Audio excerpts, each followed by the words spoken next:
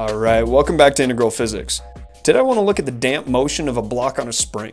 I'm going to show you the physics required to derive the equation of motion for a mass spring damper system. Then I'm going to put the equation into a computer model so you can see how each component of the equation contributes to damped oscillation. Now, mass spring dampers show up everywhere. I mean, look at something like a mountain bike fork.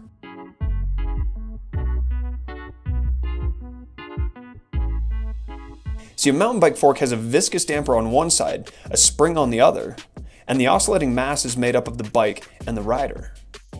So to derive the equation of motion, we're going to start by drawing a free body diagram of all forces acting on the upper side of the fork.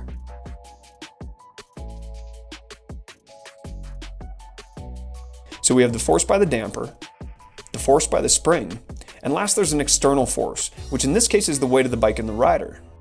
So now that we've identified the forces at work here, let's insert them into Newton's second law. See, all we're doing is relating the forces in the problem to the motion of the mass. Starting with the load, which in this case is the force by gravity. Then there's the force by the spring, and the force by the damper. Next, let's expand out each of these terms.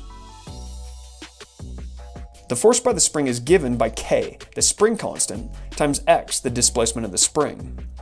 This negative here is because the force by the spring is always in the opposite direction of the displacement of the spring. So if the spring is pushed down, the force by the spring is up, and vice versa. We see a similar relationship when looking at the damper. The damper force is given by a negative BV. If the fork is moving down, the damper force is in the opposite direction. So substituting these two expressions into the second law, we get an equation of motion that relates the forces acting on this mass to its acceleration. Now, up till now, everything we've done has been physics, but we've reached the limit of how far basic calculus or algebra can take us.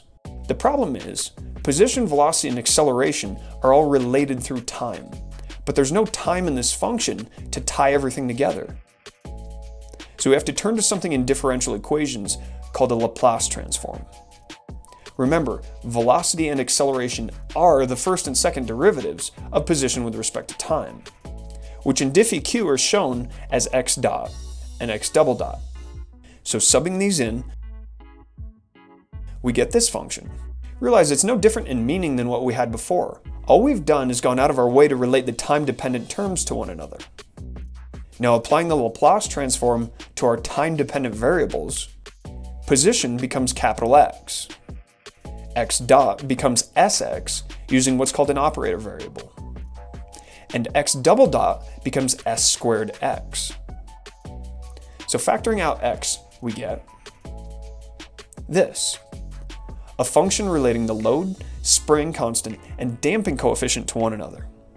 Now, to show you what this result means, I want to back up to Newton's second law and build this equation piece by piece in Excel. Alright, we're looking at a plot of position versus time for our mass. So starting with nothing other than our external force of gravity acting on the mass, we see free fall. Now, if we put a spring in the way, one of several things can happen, and those outcomes are entirely dependent on the initial conditions. Think back to your first day of physics.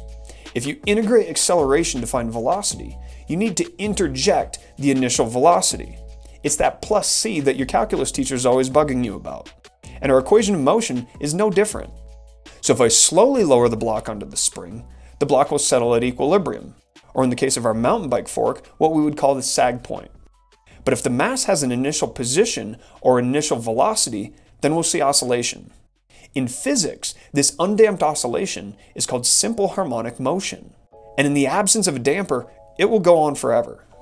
And as you see, as we change the spring constant, we change not only the period of oscillation, but we also move the point of equilibrium.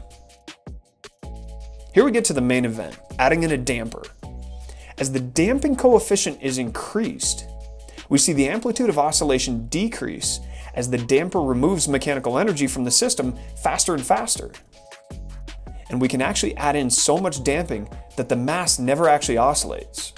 It just moves in one direction toward equilibrium and stops. And this leads us to the transition from what we call an underdamped to an overdamped system, or what we call critical damping. Now there's quite a bit to discuss with under versus overdamped systems, so we're going to save that for another day. So this has been the equation of motion for mass spring damper system.